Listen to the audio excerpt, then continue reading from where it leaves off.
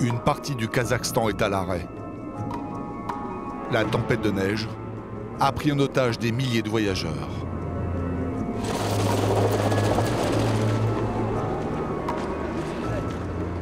L'embouteillage s'étale sur des kilomètres.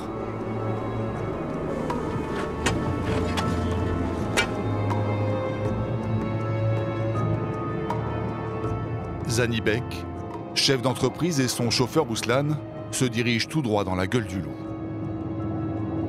Что делает дорога с ходовкой?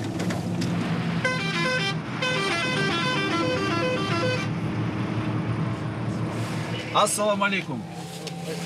Ничего, Аллах шүкір, өздерің. Что, жабық қожа? Жабық, жол жабық. Возвращаться и ждать. Zanibek est consultant. Il aide les entreprises étrangères à s'installer au Kazakhstan. Pressé de se rendre à un rendez-vous d'affaires à l'autre bout du pays, il a oublié de consulter la météo.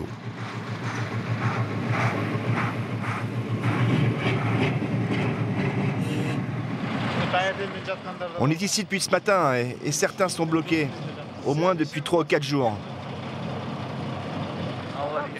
Il n'y a plus de nourriture. On a mangé tout ce qu'on avait dans le camion. Plus de cigarettes, plus d'eau. On peut se faire virer du boulot à cause de ces retards. La police tente de dissuader les plus téméraires de continuer leur chemin.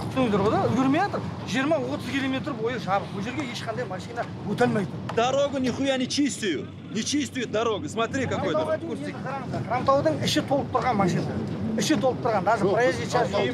Спокойно 2 фуры проходят, ничего там.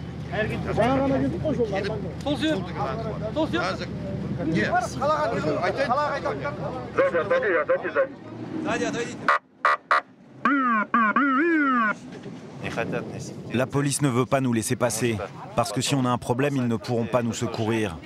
C'est la galère. Après des heures de discussion, ce tank s'annonce comme un sauveur. La police accepte de laisser passer quelques voyageurs à condition qu'ils fassent le chemin derrière l'engin de guerre. Mais très vite, les voitures le dépassent.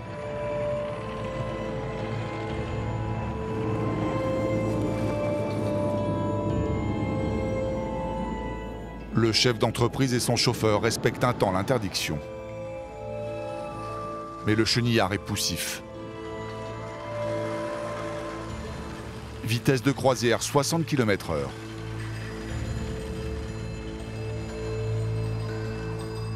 Eux aussi prennent le risque de le larguer. Les affaires n'attendent pas. Un choix osé. Certains roulent en convoi pour se rassurer. Mais les steppes du Kazakhstan sont connues pour leurs blizzards violents. Le vent sauvage peut faire chuter la température à moins 40 degrés en seulement quelques heures.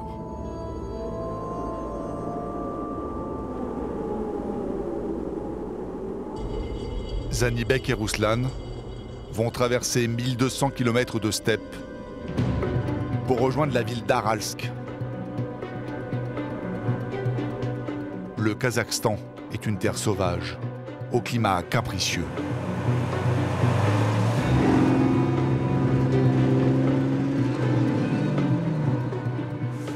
Si on s'arrête, on s'embourbe tout de suite. En quelques kilomètres, on passe de la boue à la glace, puis le désert et ses 40 degrés. Depuis des siècles, les Kazakhs sont burinés aux climats extrêmes.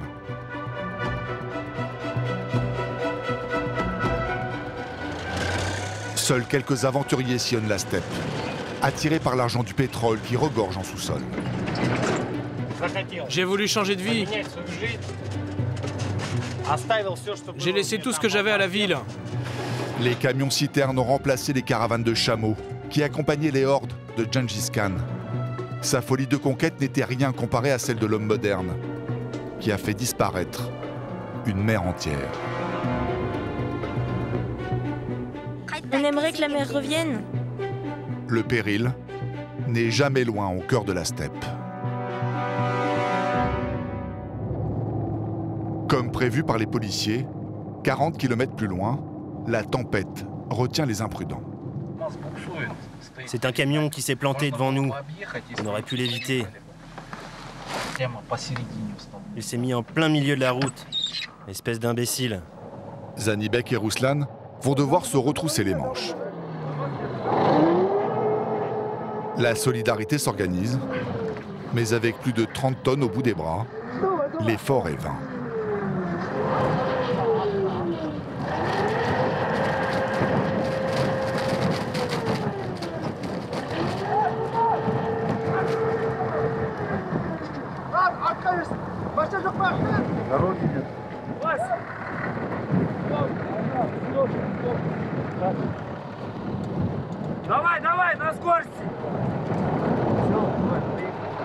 Ça y est, ils sont encore bloqués là-bas.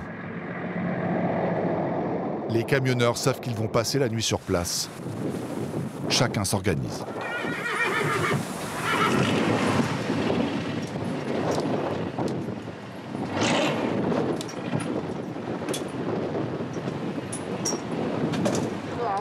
On transporte des animaux et c'est dur pour eux d'attendre comme ça. Faudrait mieux qu'on avance. Des arrêts pareils, c'est pas bon pour nous et pour les chevaux qui peuvent tomber malades. Ils refusent de manger, c'est pas bon signe. Il fait moins 5 degrés et la nuit, la température va encore baisser. Non mais regardez, c'est pas des conditions pour les chauffeurs ici. Il n'y a même pas de toilette. Rien du tout. Moi je vous le dis, les chevaux sont mieux traités que nous ici.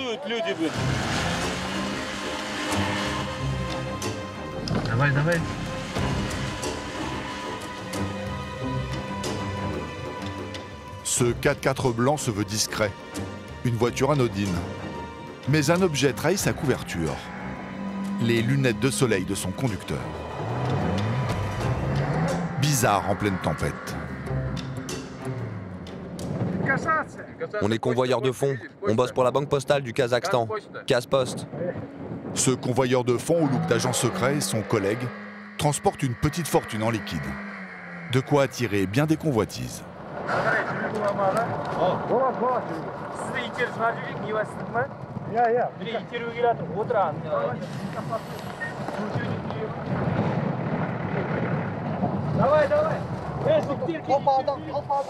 Mais aujourd'hui, les deux convoyeurs sont tranquilles.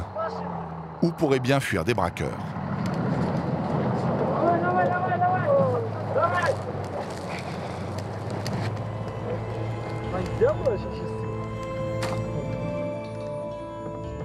Zanibek et Ruslan finissent par s'en sortir. Les deux compères filent tout droit vers l'inconnu. Leur sort est fixé 3 km plus loin. Что это такое? Что-то не идет. Бензин, что ли? А что это такое? Не знаю, сейчас давай посмотрим.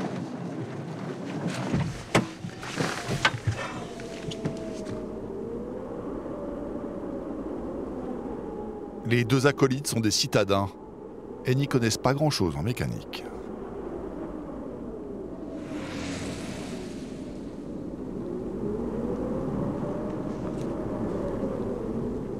Еще раз.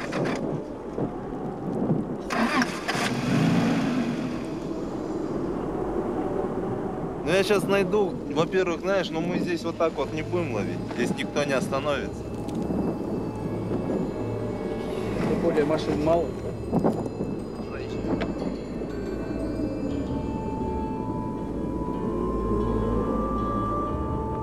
La tempête a réduit au silence le réseau téléphonique. De toute façon, les urgences sont débordées. Le tank a disparu. Et quelques kilomètres plus loin, le bulldozer censé porter secours aux voyageurs a lui aussi des ennuis.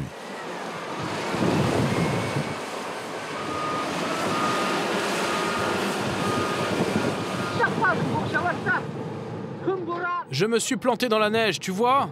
La tempête, quoi. Mon tracteur a glissé.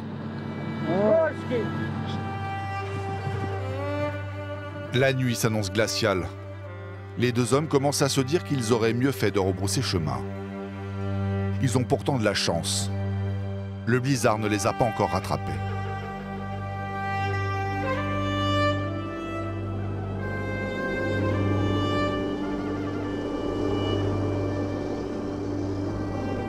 Plus loin, sa force est dévastatrice.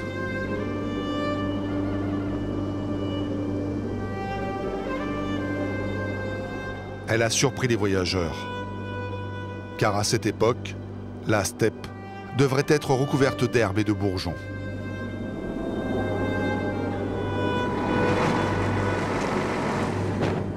Difficile d'y croire, mais nous sommes au printemps.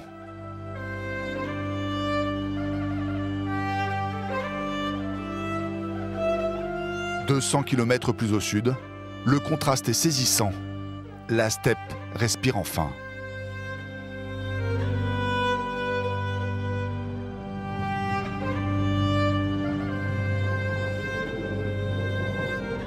Les Kazakhs surnomment les chameaux les bateaux du désert. À l'horizon, leurs bosses de graisse font penser à des voiles. Au printemps, ils sont les seuls à pouvoir parcourir la steppe sans encombre. Les autres sont condamnés à l'embourbement.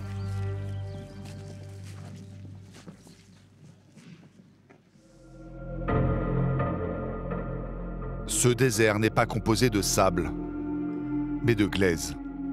Après le dégel, avant que le soleil n'assèche le sol, la glace laisse sa place à la boue.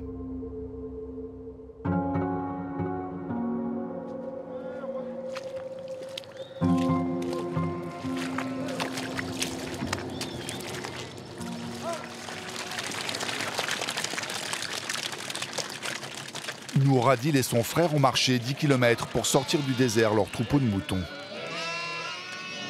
Les bêtes risquaient de mourir de soif. Tous les deux étaient partis les approvisionner en eau quand leur camion a été stoppé net. Ils vont tenter de le sortir du bourbier.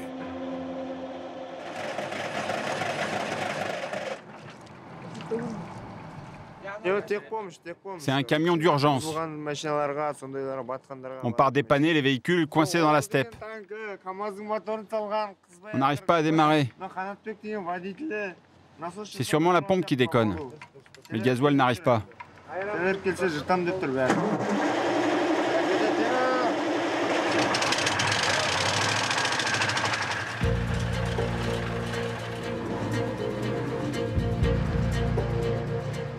Dieu est grand. On y va doucement pour pas se planter. C'est très facile de rester coincé ici. Tu tournes, tu sors de la route et t'es dedans.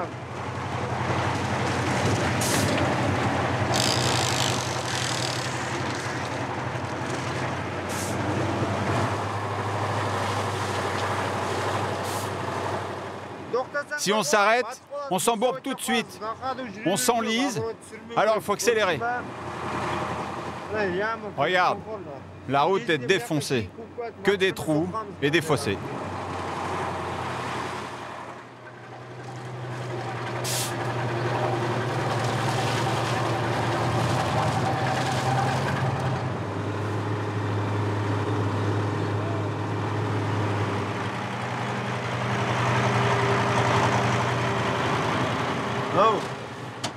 Si on se loupe, on est très mal.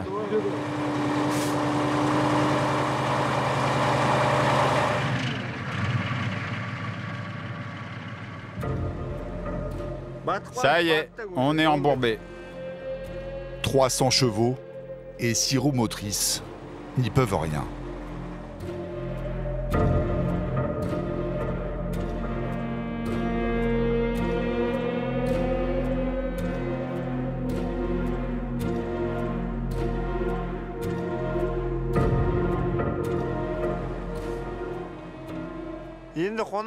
Bah ça y est, on va dormir ici. Oh la vache! Il est sur le ventre. J'appelle le tracteur. Allô, on est embourbé, dépêchez-vous de venir.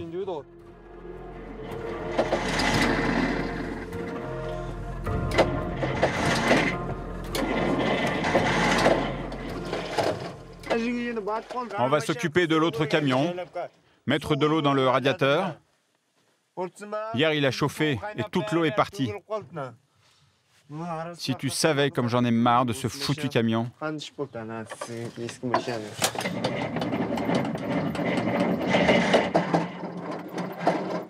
Je me dis qu'on va rester là. On va manger des champignons ou bien l'herbe de la steppe, au choix.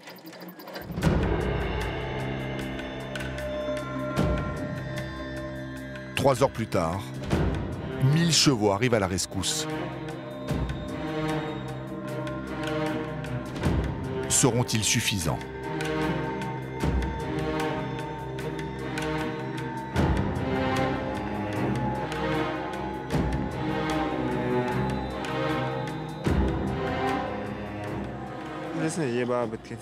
Oh là, l'autre il s'est complètement planté.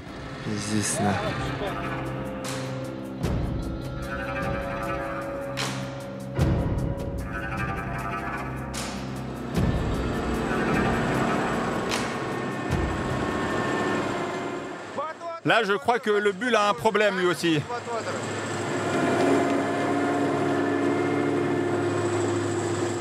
Si un gros bulldozer comme ça se plante, personne ne pourra venir l'aider.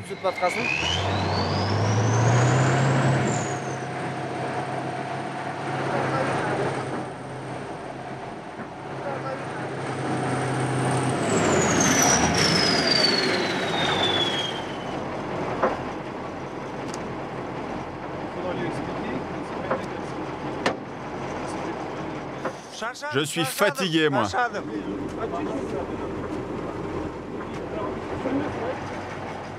S'il faut creuser jusqu'à là-bas, on le fera.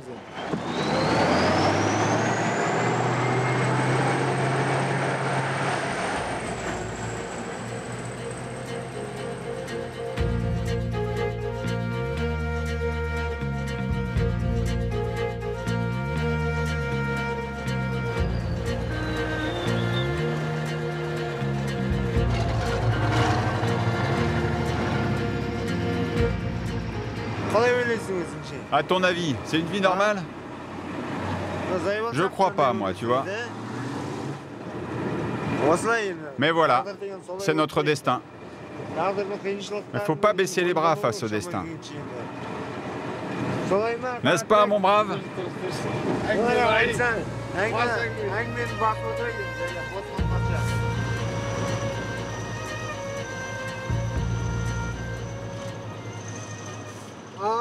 Là, c'est rien.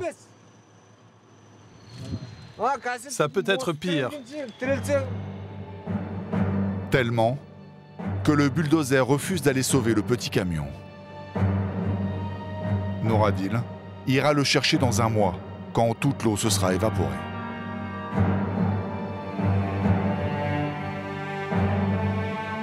Dans la région, les paysans élèvent le seul animal capable de résister aux rigueurs de la steppe.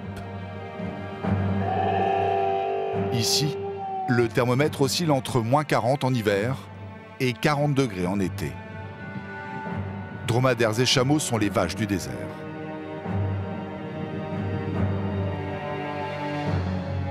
Sur cette terre ingrate, les fermiers sont presque des héros.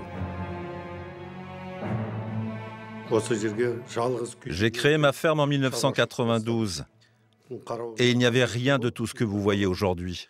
Je n'avais qu'une yourte, ma femme et mon fils aîné pour m'aider. Au début, j'ai démarré avec un prêt d'État. Avec ça, j'ai acheté 10 chameaux, 5 mâles, 5 femelles et mon business a commencé. Gengis Bey a monté sa ferme quand le Kazakhstan a repris son indépendance en 1991. À cette époque, il était chauffeur dans une ferme d'État. Là, c'est un ZIL 130. C'est une citerne à eau. Là, c'est une Moskvitch. Et puis pour les pièces de rechange, un MTZ 80, un tracteur. On a récupéré tous ces moyens de transport à la chute de l'Union soviétique. Alors j'en ai eu aussi, à moitié cassés, mais je les ai réparés.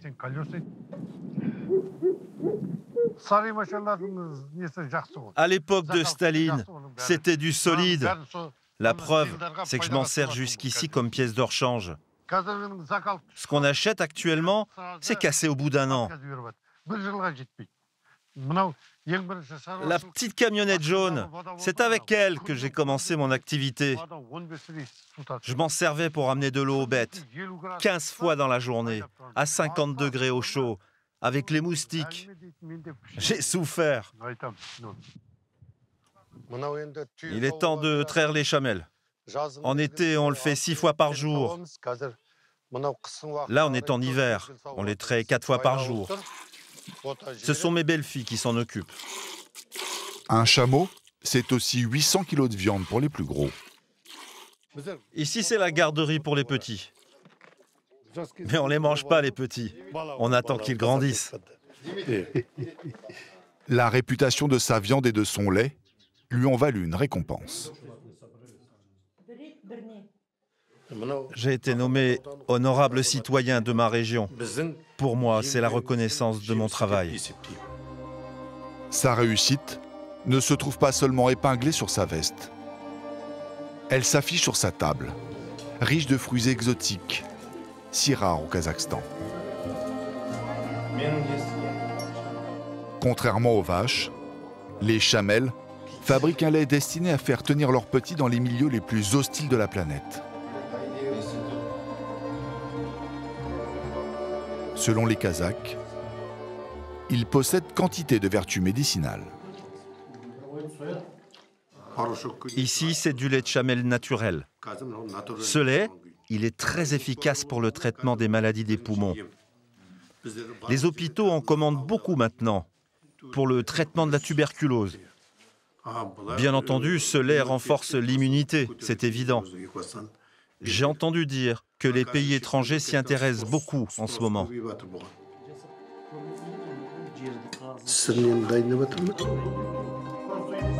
Le lait de chamelle se trouve sur toutes les tables du Kazakhstan. Gengis Bey et sa famille espèrent un jour l'exporter dans le monde entier.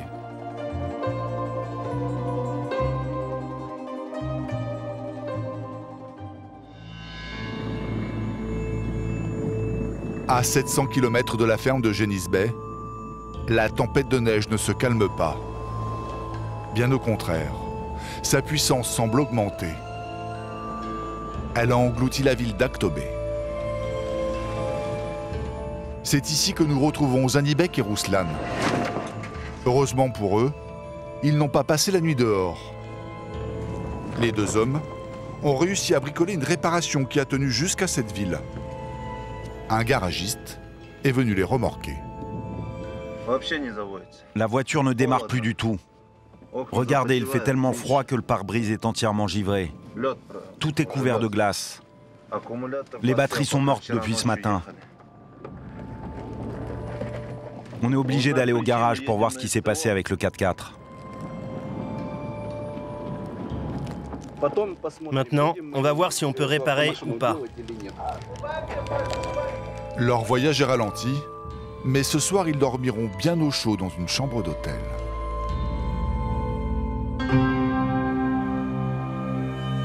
Ceux-là vont passer une nouvelle nuit dans leur cabine.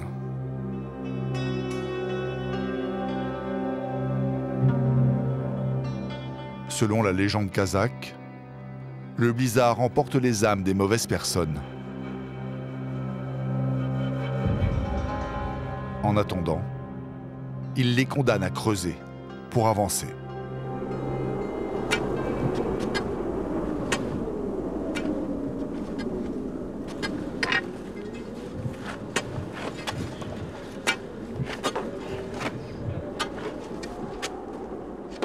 Ça fait 3 jours qu'on est ici. On a essayé de tirer mon camion avec un bulldozer, ça n'a pas marché. Il y a des jeunes du village qui sont venus nous aider. On est venu aider les gars bloqués simplement par solidarité. J'ai cassé le cardan arrière sur mon camion et les freins. J'arrive pas à m'en sortir. J'ai froid, j'ai faim, je sais plus quoi faire.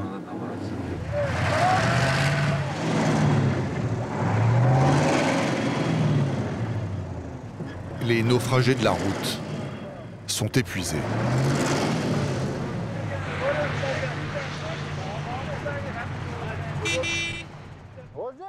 Sur ce parking, on est au minimum 200 véhicules bloqués. On est tous là entassés. Et aux alentours, jusqu'à 100 km, il y a 1000 véhicules bloqués. Je viens de Russie, du Tatarstan. Personne ne sait quand ils vont débloquer la route. Mon camion n'est pas frigorifique et je transporte des pâtisseries périssables. Pour l'instant, avec ce froid, la marchandise de Salinjam ne risque rien. Par contre, son porte-monnaie, lui, se vide rapidement. Dans ce resto-route, le prix des plats a doublé depuis que les chauffeurs sont bloqués.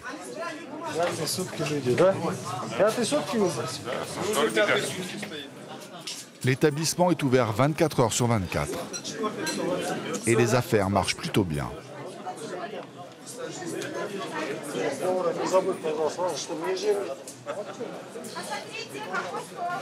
Chacun trompe l'ennui comme il peut.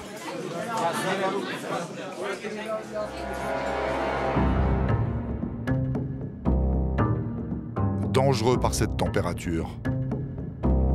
Certains n'ont même plus assez de gasoil pour se chauffer.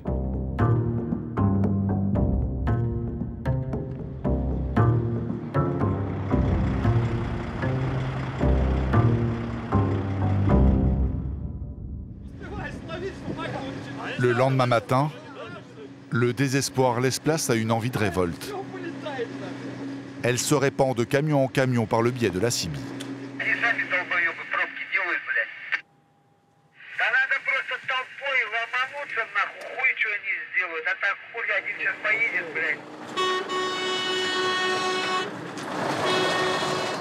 Encore faut-il qu'il arrive à se faufiler dans l'immense embouteillage, avec son 30 tonnes.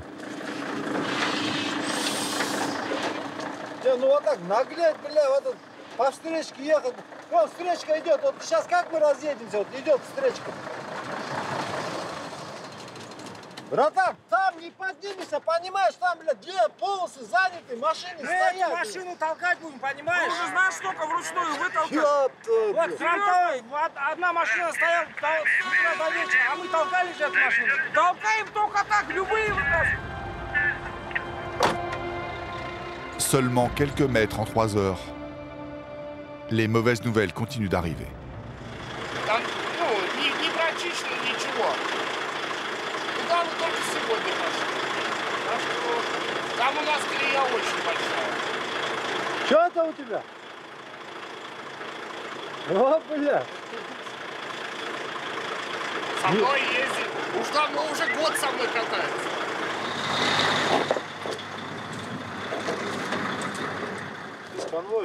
La police laisse passer les véhicules par groupe de 5 ou 10 camions, car il y a des endroits très étroits.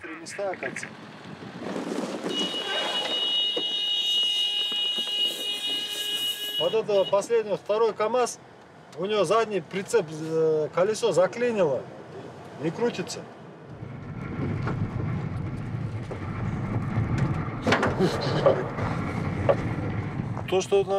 C'est bloqué par le froid, je crois, à force de rester 3 jours gelés.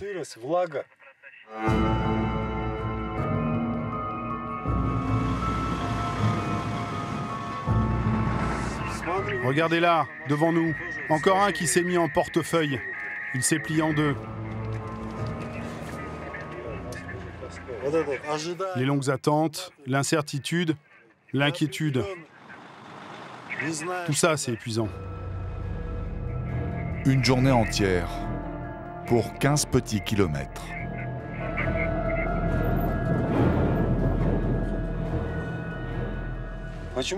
Ce métier, c'est plutôt le destin. C'est pas mon choix.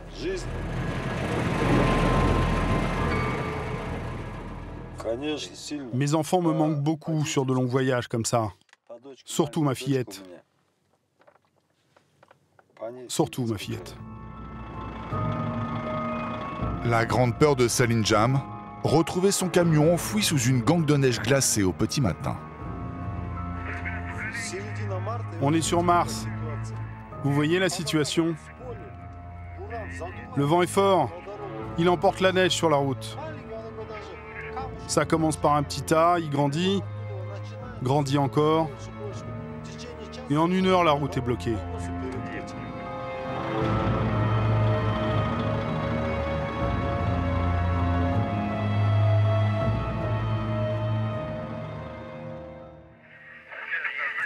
La neige est tombée toute la nuit. Au petit matin, Salinjan ne le voit pas encore, mais une surprise l'attend.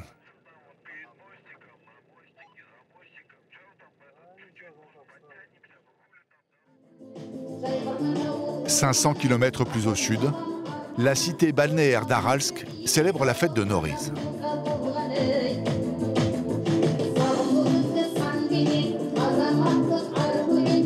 C'est-à-dire l'éveil de la nature, le printemps, la victoire contre l'hiver et les forces de l'obscurité.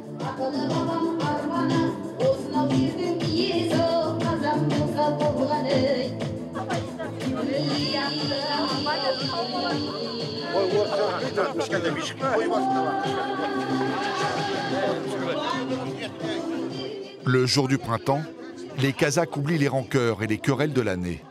Chacun ouvre sa maison et offre des plats traditionnels. On serre la tête de mouton au maître de la yourte, à la personne respectée.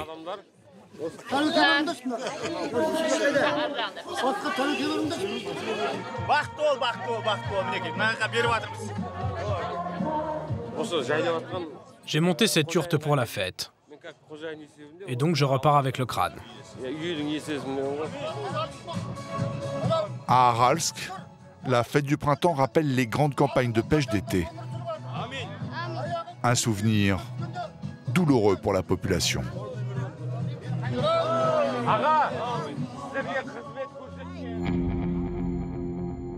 Aralsk est une ville portuaire, ou plutôt était. La mer a disparu.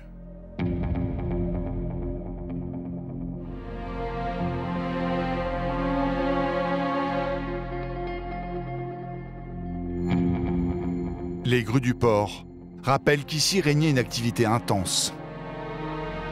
Les bateaux de pêche et de commerce se pressaient contre les quais de déchargement.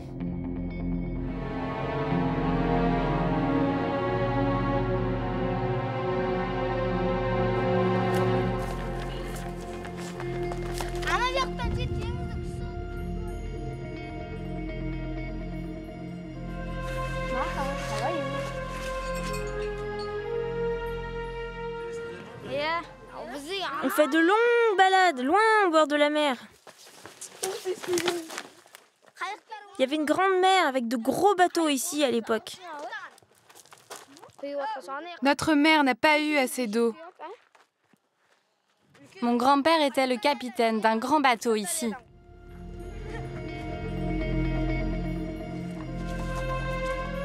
On aimerait que la mer revienne. On pourrait nager. Comme ça.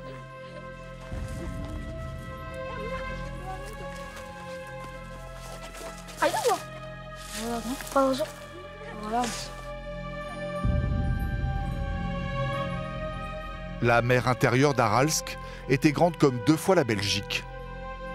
Son agonie a duré 45 ans. Elle a commencé le jour où les Soviétiques ont détourné le fleuve qui l'alimentait pour irriguer leurs champs de coton.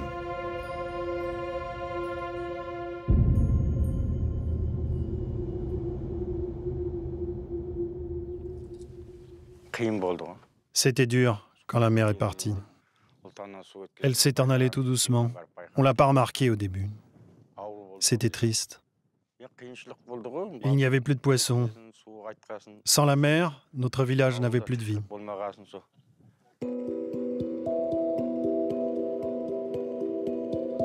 Un peu comme une vengeance, en se retirant, la mer a laissé aux hommes un cadeau empoisonné. Le sol est blanc à cause du sel. Avec les tempêtes, ça forme des nuages de poussière. C'est vraiment très mauvais pour l'air. Les gens ont des maladies à cause du sel dans l'atmosphère. Parfois même graves. Personne ne se sent bien à cause de l'air sale. Malgré tout, son fils peut continuer le métier de pêcheur. Le gouvernement kazakh tente de sauver la mer d'Aral en construisant des digues. Grâce à des travaux titanesques, une petite mer a été conservée. La mer était grande, je me rappelle. À l'époque, elle arrivait jusqu'ici. Et maintenant, elle se trouve à 18 km.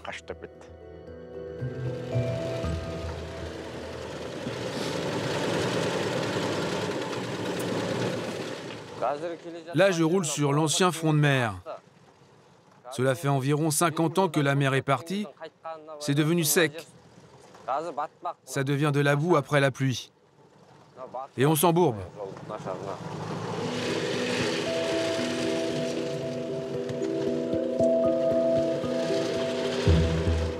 Il me faut à chaque fois 20 litres d'essence pour faire l'aller et retour. Je suis obligé de conduire avec les 4 roues motrices de ma voiture. Et bien sûr, ça consomme plus d'essence.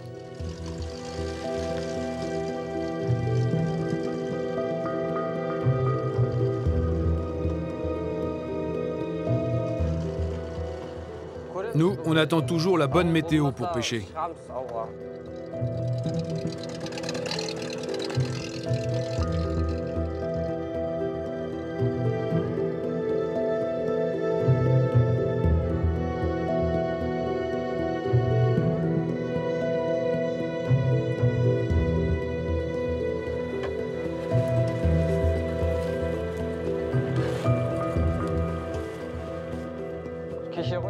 On n'a repris la pêche que très récemment. On n'a pas beaucoup d'argent.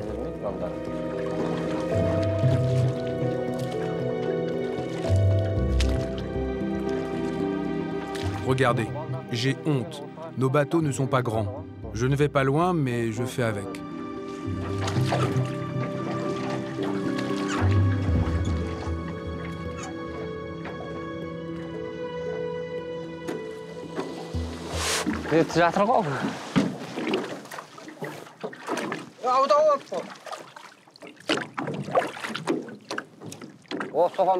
La mer n'est pas encore profonde comme avant. Ici, les grands bateaux ne peuvent pas passer. Si Dieu le veut, j'aurai un grand bateau un jour. Grâce aux digues, qui maintenant retiennent l'eau, son rêve se réalisera peut-être. La mer d'Aral s'étale aujourd'hui sur 5000 km², soit 9% de sa surface initiale, et son niveau ne cesse d'augmenter.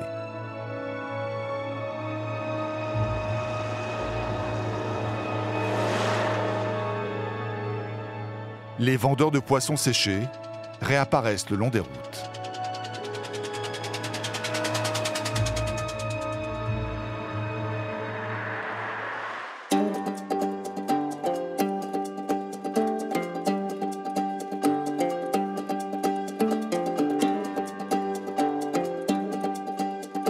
Алло, ассаламу алейкум, Амир. О, дела не сильно хорошие. Стоим до сих пор. От Храмтау 15 километров отъехали. Salinjam râle, mais ce matin, le soleil lui a fait une belle surprise. Il est soulagé, comme les milliers de chauffeurs bloqués en file indienne sur près de 50 km. La route s'ouvre enfin à eux.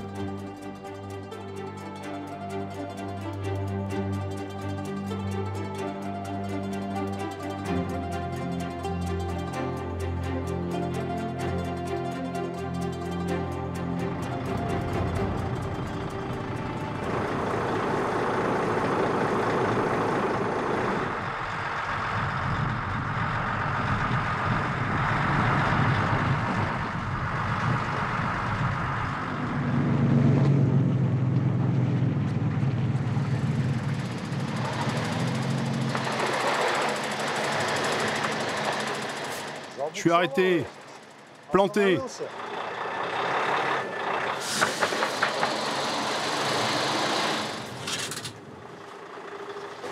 Забуксовал я, забуксовал, видишь? Сейчас поставлю сетку.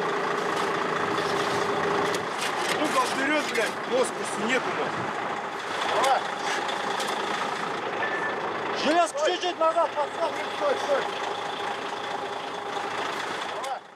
La température monte. La couche supérieure dégèle. C'est comme du savon.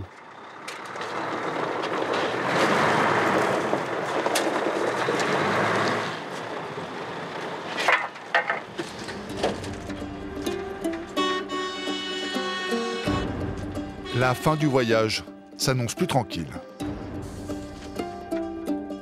80 km plus loin, la neige a disparu. Un vent de liberté souffle sur la steppe. Enfin, pas pour tout le monde. Décidément, le Kazakhstan est une terre de contraste. À 500 km, leur voiture réparée, nous retrouvons Janibek, le chef d'entreprise, et son chauffeur Ruslan. Après la neige, les deux compères se retrouvent dans un désert de boue.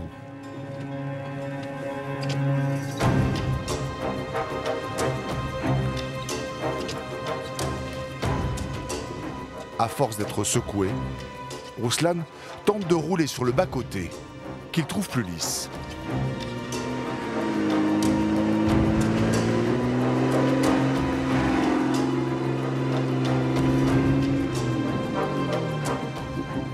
До конца, до конца.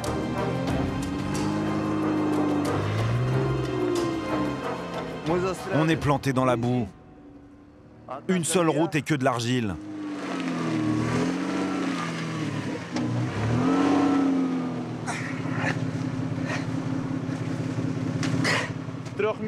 On est à 3 mètres de la route, mais on n'arrive pas à la rejoindre.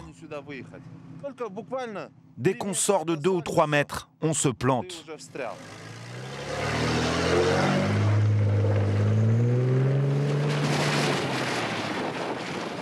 А что говорили, да после Байканина будет прям идеальная дорога. Что-то я идеальную дорогу не вижу. Очень. Они нас обманули. Конкретно, жестко. По-жестокому, по беспределу. Но пока вот так вот стучит нормально. Сейчас давайте я еще раз посмотрю. Так вот. Maltraité et brinque-ballé dans tous les sens par les nids de poules, la transmission 4x4 déjà durement éprouvée commence à montrer des signes de faiblesse. Il n'y a pas de dépanneur au milieu de la steppe. Heureusement, les Kazakhs ont prévu sur les bas-côtés des ponts de réparation comme dans les garages. Ruslan vérifie ce qui se passe. Il essaie de trouver la panne. Сен жақтан шығатын бе еді? Тарсылды. Қатты. Я? Ага.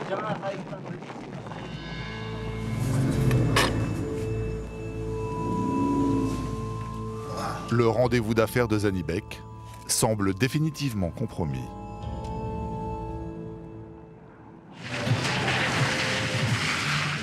Le seul à se jouer des pièges de la steppe, c'est Kwandik, surnommé le taxi du désert.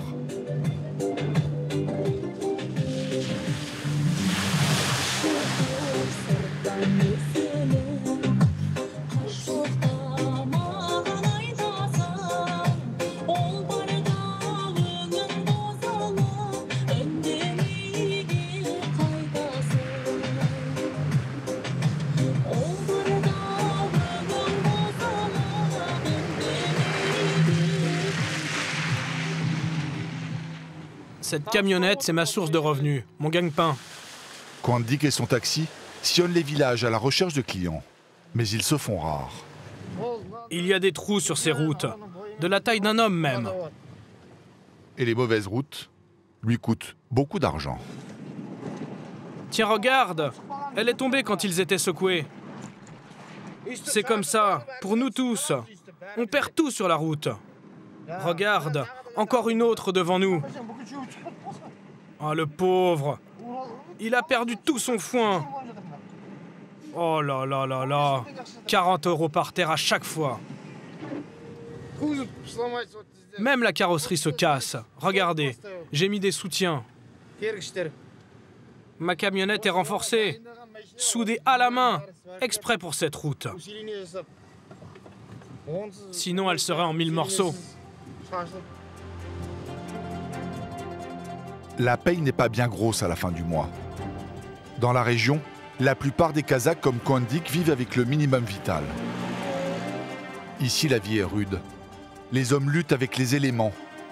Alors personne ne s'embête avec les questions d'écologie et de pollution.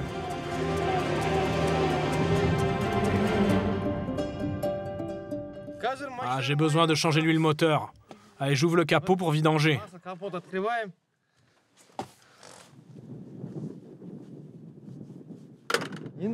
Si on est vraiment coincé dans le désert, il faut se débrouiller. Moi, j'ai tout dans ma voiture. Tout pour me dépanner sans aide. Si je me plante, je creuse. Je m'en sors sans les secours. Et si je vois des vaches passer, elles peuvent tirer le camion.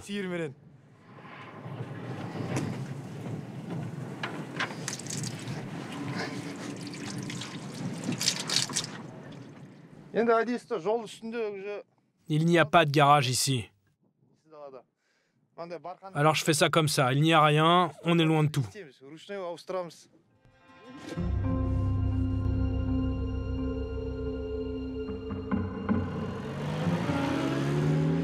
Dans ce coin du Kazakhstan, la pollution est très présente. Le pays est le 17e producteur mondial de pétrole et le 30e en gaz.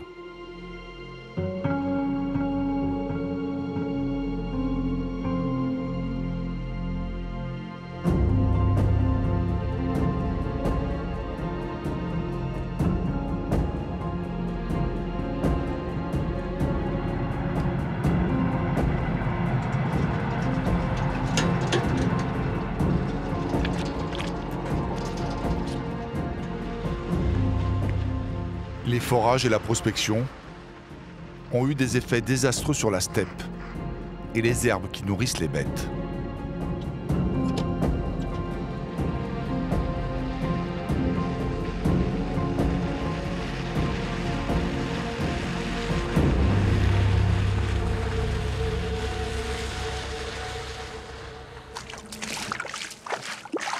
La famille de Nourlibek élève des chameaux. Les bêtes, selon lui, commencent à souffrir de toute cette pollution. On a une belle vie, nous, regarde. On a une terre immense.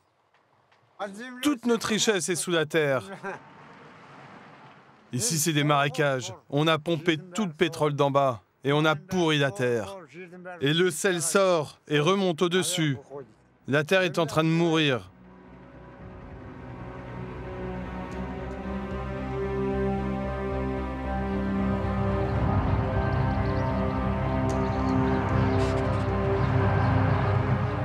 Malgré l'argent du pétrole, certaines routes sont difficiles à entretenir à cause du climat.